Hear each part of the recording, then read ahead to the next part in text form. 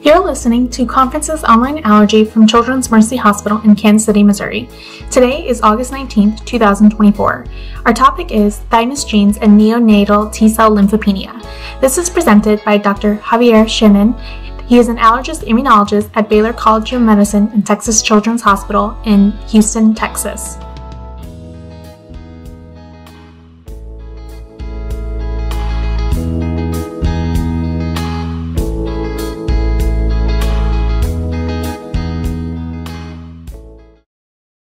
Good morning, everybody. I'm Chris Miller. Welcome to Conferences Online in Allergy. Today is Monday, August 19th of 2024. Today we're going to have two speakers, and our first one will be Dr. Javier Chinen, who is with Texas Children's Hospital. Dr. Chinen has done a lot of work in the primary immune deficiency, or inborn error of immunity, as we're now calling it, area, and has been a contributor to the practice parameters on that too. They're under development again, so look forward to that. And today, Dr. Chinen is going to speak to us on thymic genes and neonatal T-cell lymphopenia. Thank you, Dr. Chinen. All right, thank you, Dr. Miller. Thank you for the introduction. Today I wanted to talk to you about one topic of my personal interest, and I think it's kind of not well covered throughout the field, but certainly I believe that it does come to our field from time to time, and mostly if you are practicing with newborns. So let me start with a clinical scenario that I believe.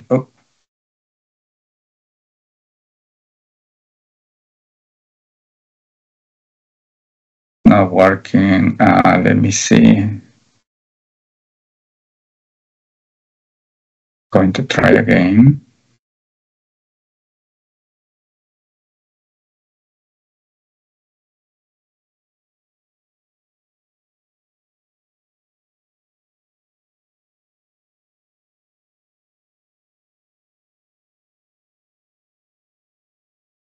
Yeah, let me see again. It's not moving. This sometimes happens. Please, let's see. Going to do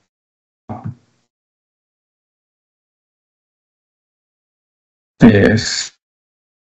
I'm going to try it again.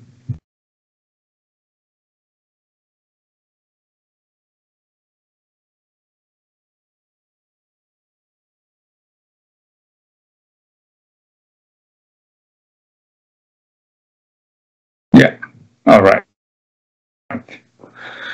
Okay, so the clinical scenario. We do not see your slides yet. We just have a picture of you. Oh. Sorry to interrupt. No. What is happening here? Let me just. You know what? I'm going to do different thing here. Do you see my screen? We do. No. I see it in presenting mode right now. Yep, there's excellent, working. Excellent. All right. Fantastic. Nice. Okay. Sorry for this. The clinical scenario is that, as you know, in the whole United States, we are now screening for severe combined immunodeficiency through detecting the tracks in the Guthrie card. Then when every state department has a different algorithm of what to do when there is a positive for TREC and an alert for severe combined immunodeficiency. But clinical immunologists and allergen immunologists are part of this algorithm, and in every state, it's likely you're going to be contacted. First the pediatrician, and then the clinical immunologists that are associated with a pediatrician. or with the state. So there are, as I said, different ways of referral. So then what do? Then first examine the kid. You don't, as in SCID patients and other conditions, there's nothing really clinical. But then because of the positive result or abnormal result, you order T-cell phenotype. And then it counts not 0, which would certainly alert you for SCID, and not normal, 500. And then your other testing immunoglobulins are normal. So what do, right? So that is the one question that is not quite a result for everybody. So and then because there are some SCID patients that might present with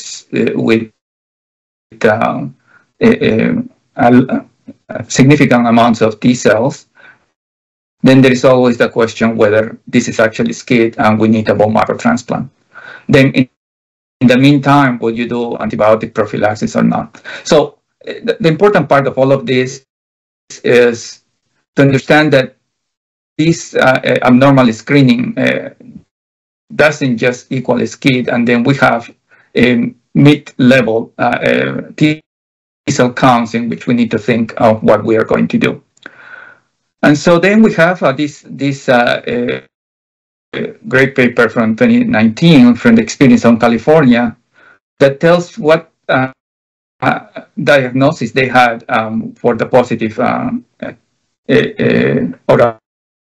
the abnormal correct in California. As you see, there was some SCID patients, but then a large percentage were syndromic. Congenital genetic syndromes like the George, Down syndrome, ataxia telangiectasis, or other syndromes. A number of those babies had a secondary T-cell lymphopenia due to heart problems, intestinal problems, and then a large number of those abnormal newborn screening were because of prematurity. As we know, those patients don't have enough number of T cells when they're born premature. But then still there is a significant number of patients in which there is no abnormal conditions, secondary conditions, I would say, and they are not SCID. And that is like in the case that I presented. Some of them were going to be later found to have a genetic lesion, but then there is still significant numbers that are basically low T cell counts that are not at the range of SCID, and that was one in 7 in that series of over 3 million screening patients. So when it's not a SCID, and then what should we be thinking? So this is a cartoon to just remember that the T cells go through a stage of differentiation in the thymus, and that is one condition that we traditionally known as the George syndrome when that's defective. However, the George syndrome is a clinical diagnosis mostly due to 22q11 deletion. And when we don't find 22q11 deletions, there are other gene defects to think about.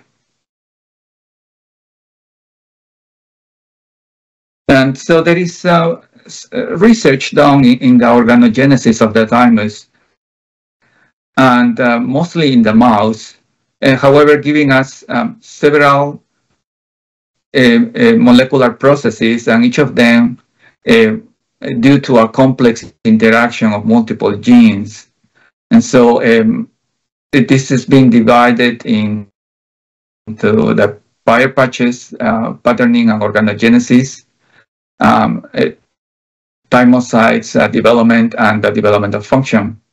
And so here you might see some genes that you might recognize, the TBX1, the deletion 22q11.2 as 112 as a genetic lesion most commonly seen in the George syndrome.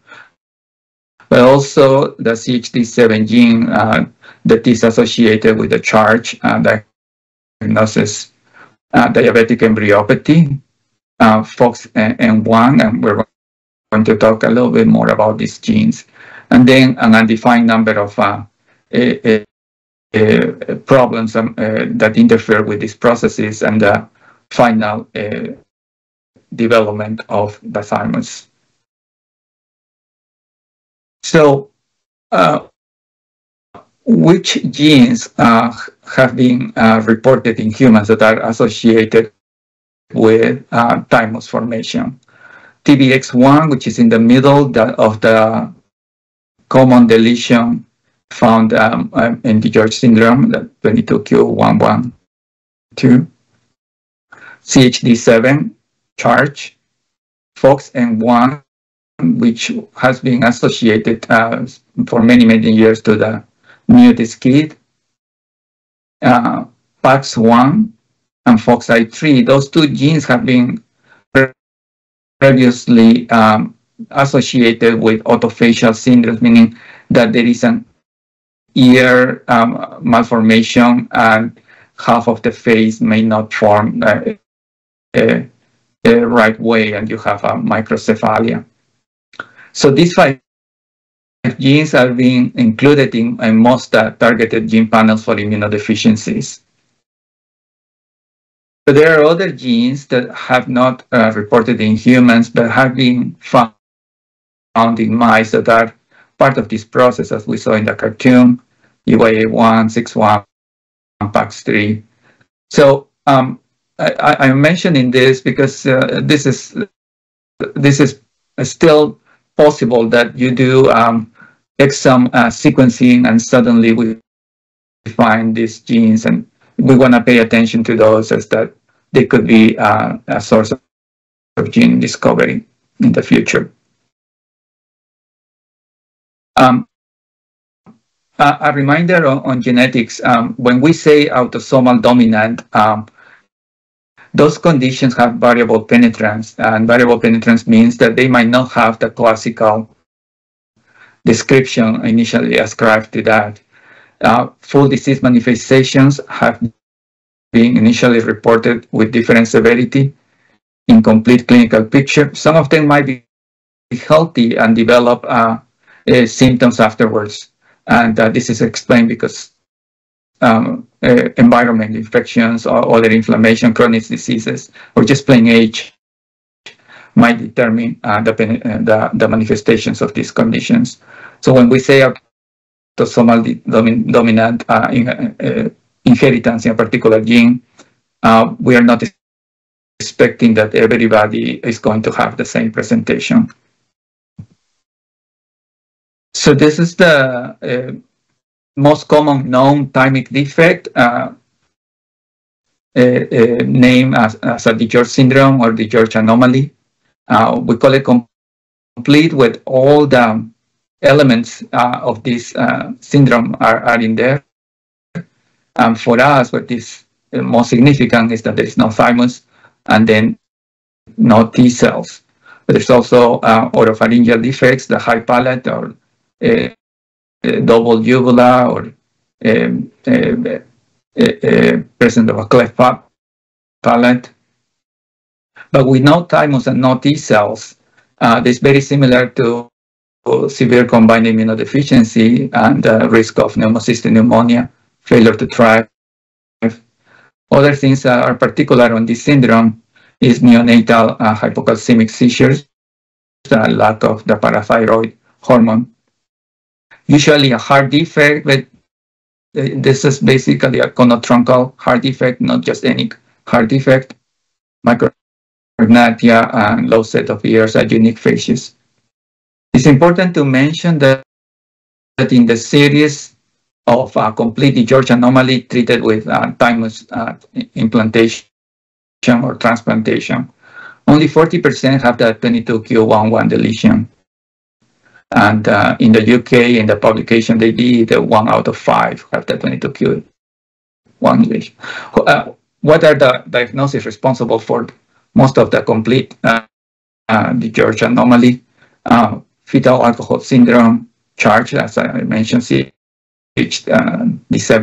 bilocardiofacial, which is another clinical diagnosis without a genetic component, and diabetic embryopathy, which I believe in your center have described a number of cases over there at Mercy.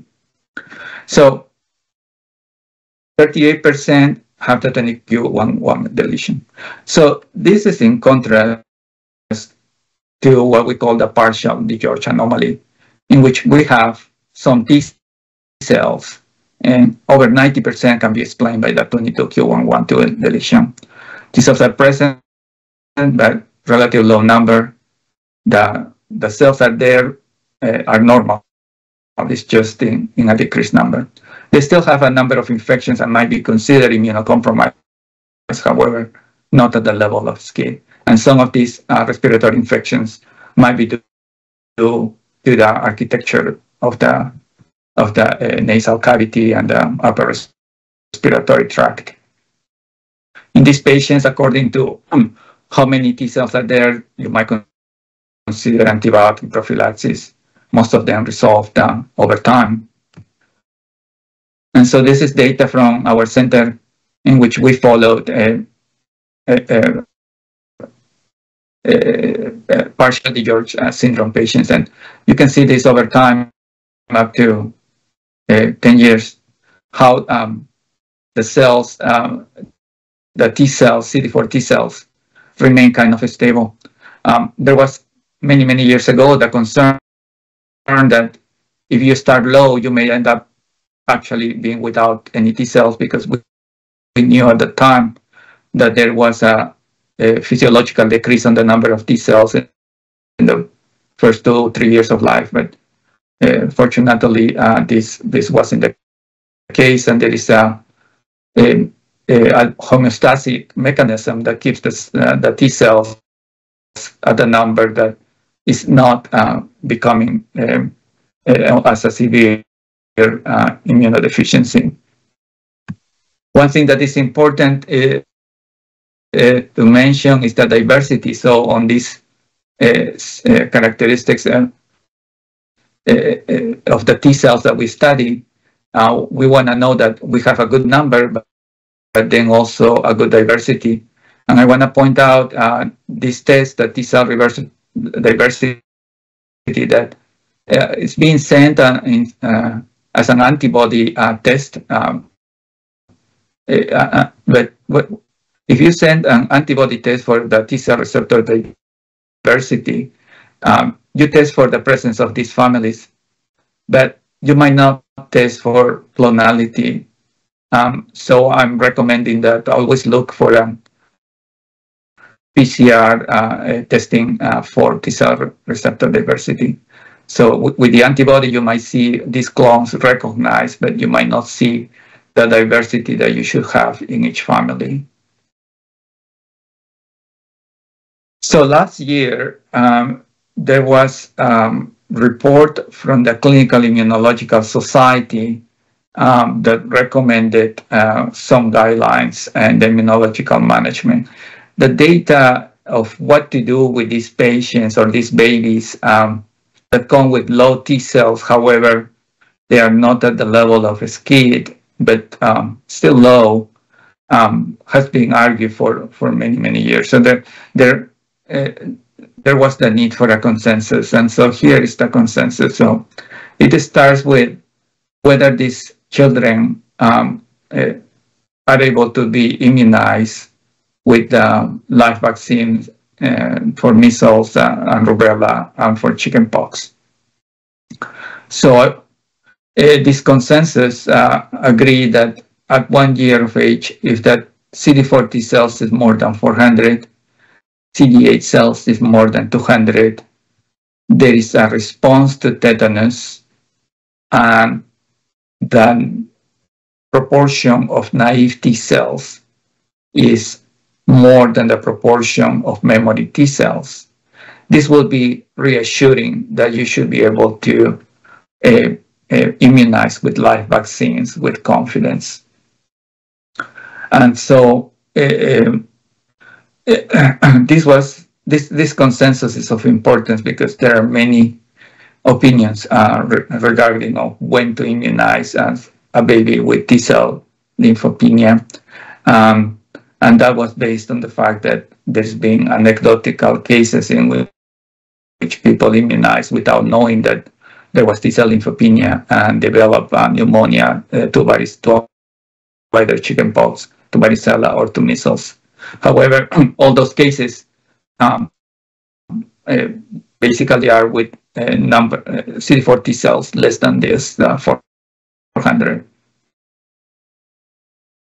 The other thing that came out of the consensus is that we would like to use the George syndrome only when there is not a genetic diagnosis, and be a little bit more precise and use the genetic diagnosis.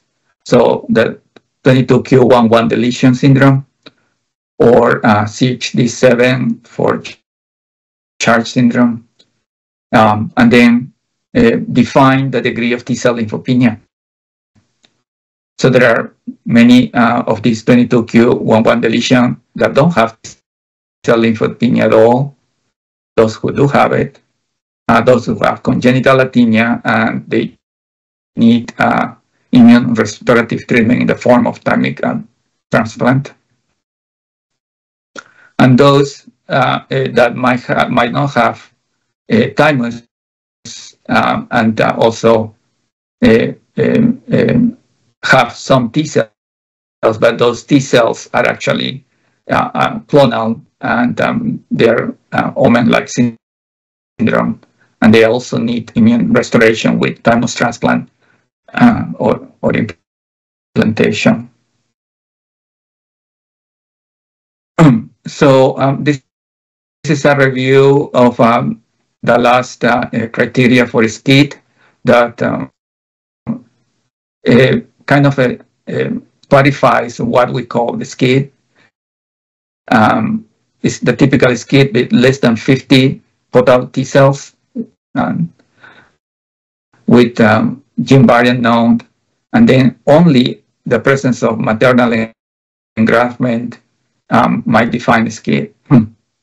And then this is the category in which we would have some issues in terms of thinking about diagnosis, is when we have low T cell numbers, but we don't know whether they are polyclonal or not, and that's why the T cell diversity test is helpful. And then when we have, well, TREX is what defines this condition to study, but less than 20% of the CD4 T cells are naive. So when you have all this criteria, then it's helpful to consider that one as SCID. But when we don't have all the criteria, then we're still thinking this could just be T-cell lymphopenia, and then we don't need to hurry up and go into a bone marrow transplant kind of direction. And still, you would like to think about antibiotic prophylaxis if the T cells are at immunodeficient levels. Okay, so this is the clinical part, and I want to talk a little bit about what are the genes most studied that are important in thymus organogenesis. So FOXET1 was studied as one of the key genes that are important on thymus organogenesis, to the point that people who study the thymus, they divided in two major ones, FOX1 independent and FOX1 dependent stages. This is more for the biologists. And you might have heard about the new SCID mice. This was described in 1966, at the time that genetics were not very well known at all. And so, what I'm having this, okay. right, 1966. So after 30 years, the human equivalent of the new mice were reported in Italy, which besides the lack of T cells, there were alopecia and nail dystrophy. And this was reported as an autosomal inheritance. And then in 2019, it was shown that you don't need the two alleles to be compromised in order to have Thymus problems. So this group at the NIH put together a number of cases with T-cell lymphopenia, in which the only genetic problem was monoallelic deletion or null variants on the FOXN1 problem. So this is one example in which the genetic disease characteristics start changing over time as we know more about populations and genetic syndromes as they present. And one thing in this graph at the bottom is that this is very similar as the 22q11 deletion, in which you don't get the T cells to go down to zero over time. They kind of stay low following a kind of a horizontal pattern. According here, it's most concerning during the first 2 years of life, because that's when they have the big difference between what is normal and what is not. And they might be associated with recurrent infections. From that paper, this is to show how just having one problem or partial function of the FOXN1 reduces the size of the thymus without being totally null. What are the mechanisms? This is about FOXN1 interfering with the function of other genes that are important for thymus organogenesis. In our center, we have identified 4 of those patients. None of them are autosomal, none of them are biallelic. And what did we see in those patients? 70% of lymphocytes as opposed to 50%, so the number is reduced with 360. The most important is that there are no really recurrent infections, but then we are being proactive and we have them in prophylactic monitoring. All of them referred by the newborn screening program for SCARE. This other gene is interesting too, FOXI3. This is the gene that has been implicated in ectodermal development, and that in Mexican and Peruvian hairless dogs and Chinese crested dogs are modified, and this has been attributed as an autosomal dominant trait. So our colleagues in Birmingham reported, this was 2020, a collection of families in which microdeletions in chromosome 2p112 develop T-cell lymphopenia and small thymuses. So these patients were at several, at different ages, some of them 23, and what they presented is with variable T-cell lymphopenia, and that is what I'm trying to emphasize here, is that when we have these lesions, not everybody in the family has to have the same manifestation, and so it's important to study these patients and characterize them genetically. When they study mouse with the same mutants, they see that the thymus is small and underweight. And then in 2022, we and colleagues in DC reported 2 cases in which monoallelic deletion of FOXI3 resulted or were associated with T-cell lymphopenia. So of interest, though, is that this FOXI3 causes small ears and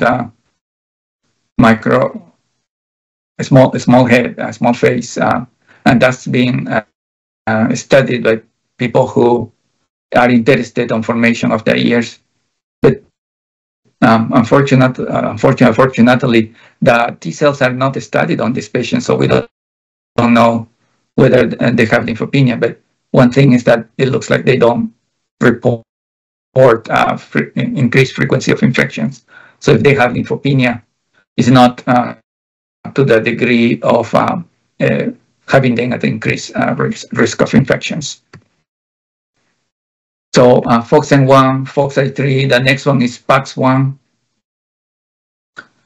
In this one, they have not been reported in heterozygous, but in biallelic homozygous lesions, they do develop T-cell lymphopenia, and in this particular report, 4 of 6 received bone marrow transplant when there wasn't a good genetic studies, while on follow-up they are trying to get Thymus transplants.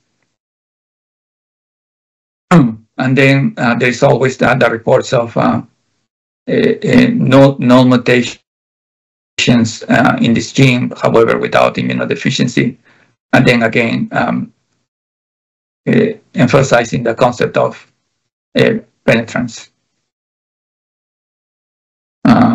Okay, so this is a review of what we have reported. And then I want to talk a little bit about newborn screening, because this is really what prompts us to start thinking about T cells and thymuses in addition to SCID. There's been several reports in Massachusetts, New York, in California is the biggest. Some of them are just in one hospital, like in Washington University in St. Louis. One thing, this is a table of the reported papers, and so you're going to see different number of newborn screens, the largest in California, and then the number of referred patients kind of are in the same range, even though the numbers change a lot. And so why is that? Why this is changing? The number of screen, number of refer, the number of SCID found remains more or less proportional to the number of screen newborns. So the key is in that each state uses a different cutoff in order to call newborn screen for SCID abnormal.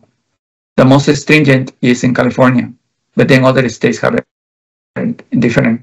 So I'm not so sure in your state what cutoff they use, but the lower the cutoff, the more specific you are, but then you're the T-cell lymphopenias that might be a problem to the patient, even though they are not SCID.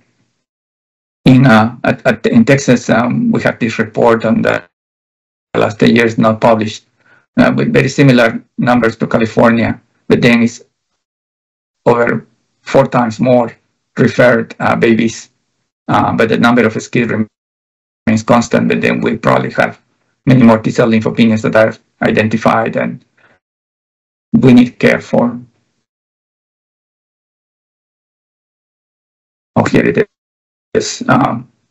So California, less than 18 TREC is the positive. In Texas, we have 46. New York, Wisconsin, they have been changing over time. in order to be specific. And then in Illinois, less than 200, and Missouri, less than 37. So higher cutoff leads to more referrals, less specific for SCID, but more T-cell lymphopenias detected. And there's always the question for each state to answer whether it's cost effective. For us who take care of patients with immune problems, we do think that we cannot just let somebody with a T-cell lymphopenia, even though they're not SCID, to be without a good diagnosis and management. So this is a review of what we were thinking, of the California, and we were saying earlier, 1 in 7 is T-cell lymphopenia without a specific diagnosis. So 3 million to 200,000 screened. So this is the experience of Texas with another 3 million newborns screened in 8 years. This percentage is what of interest for state departments. How many are abnormal? How many are SCID? And what is the cost effectiveness of the state program?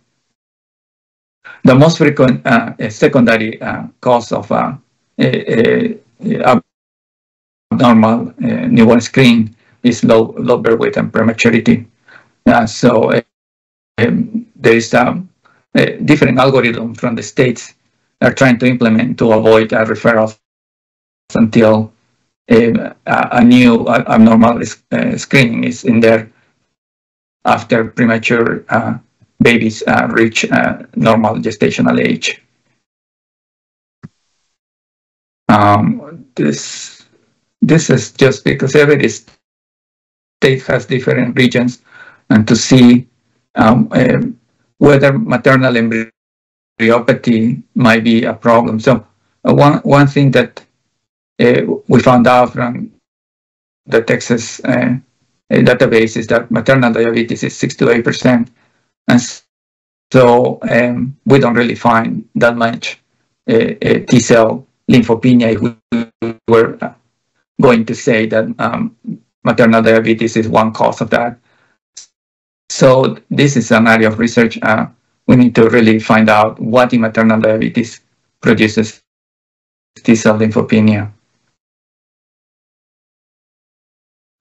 This is statistics from our center. In the last 3 years, we have, in our area, we have about 218,000 births. And so from that, there was a referral of 100 patients that we have evaluated. From them, most of them are secondary, either prematures, congenital conditions, trisomy 21, 22q11, ataxia-telangiectasia. Have a few SCID and athemias. This proportion of athemias equal to severe combined immunodeficiency or almost equal is kind of something that's not being reported elsewhere.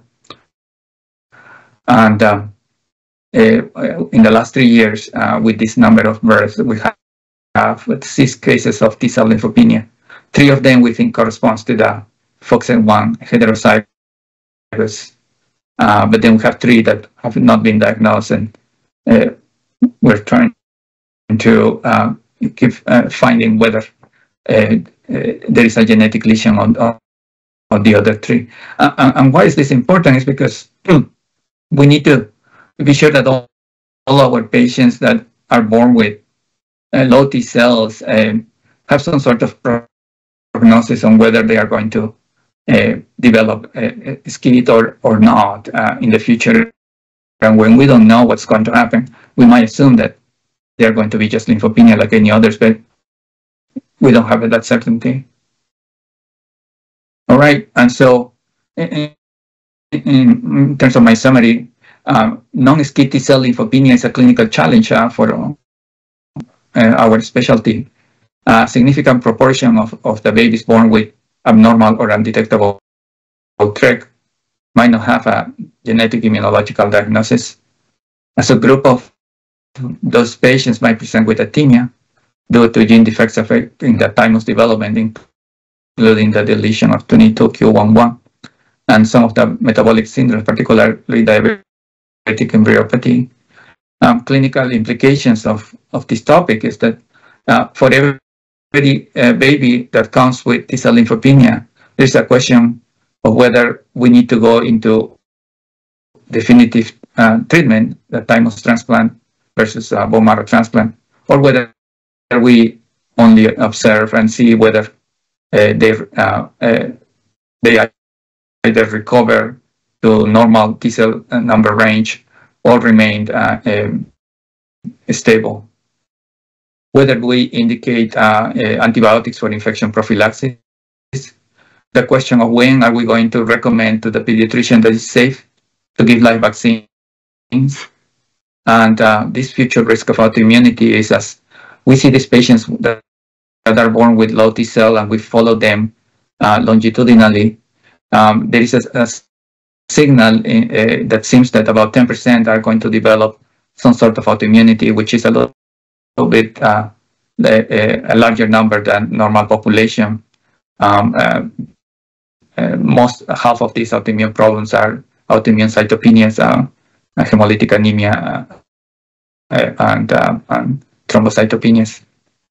And finally, our work is the collaboration of immunologics, that the hospitals, healthcare providers, and the state health department, and hopefully with more studies and more examination of these patients, we are going to clarify all the questions that remain.